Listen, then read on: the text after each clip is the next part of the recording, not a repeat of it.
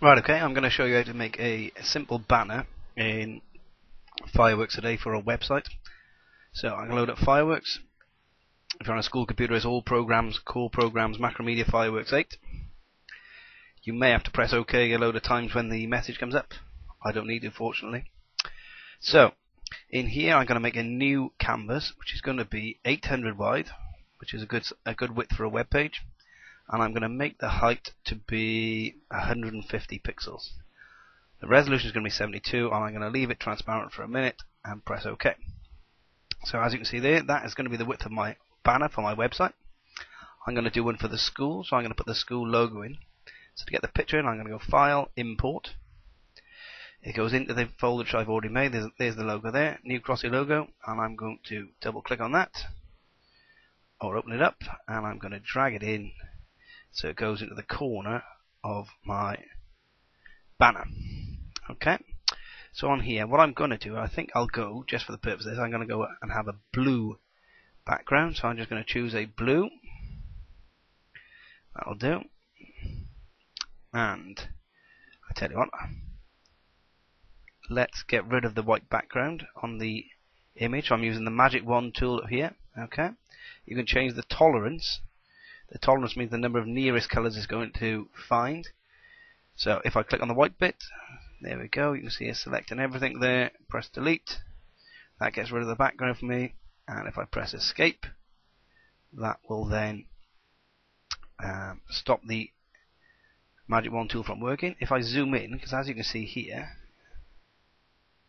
I've still got little bits of white in the letter, so I'm just going to get rid of those. Use the magic wand tool again, delete. I get rid of the bit in the R, maybe, delete. A little bit of the O, delete. Around the E, delete. Delete, and delete.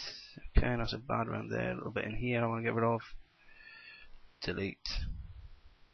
And even though it looks pixelated now, it's because I'm zoomed in at 300%. So even when I've finished doing this, what I'm going to do is add a little bit of shadow.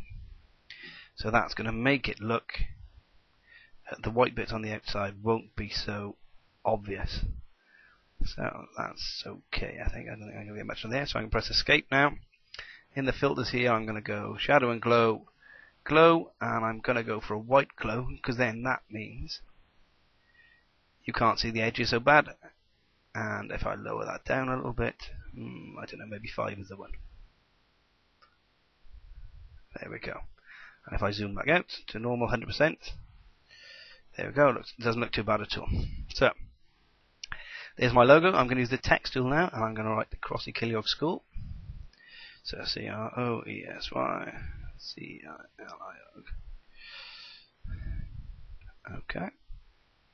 I don't need this frames window, so I'm just going to minimize that out of the way. Black arrow to select anything.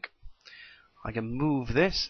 I've obviously got my slider here for the font size. Let's go 96 is obviously too big. Let's try about 70.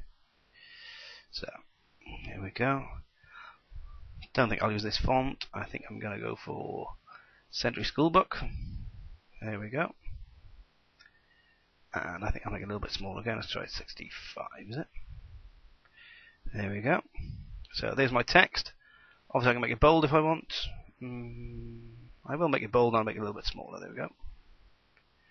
And what I'm going to do is put an outline around it. So I'm going to go for a white text, I think. And let's try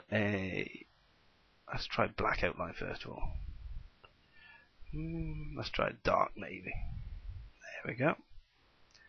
And if I want to, I'm going to go back onto there, stroke options, and make it a little bit thicker.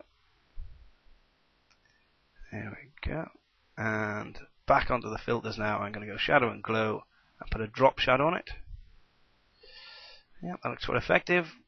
And then I'm just going to put another bit of text underneath saying online. And this time I think I'm going to use a script font, so like a handwriting font. Let's see what we got here. There we go. And this time I think I'll go make the font the navy color and make a white outline, which I'm going to make thicker. Nice. And put the drop shadow on again. And just move it into position. If I want to move it or rotate it a little bit, if I go to this one here underneath the black arrow, use the scale tool, I can also always rotate it a little bit. Let's try the other way. Not so much. I don't like the rotate actually. I think I'm just going to put it back to as it was before. So, there's my Crossy Kilo School online.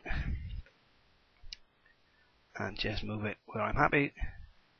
And that is how to make a very simple banner in Macromedia Fireworks. So I save that in my tutorials folder as banner. And then that is job done. Thanks for listening.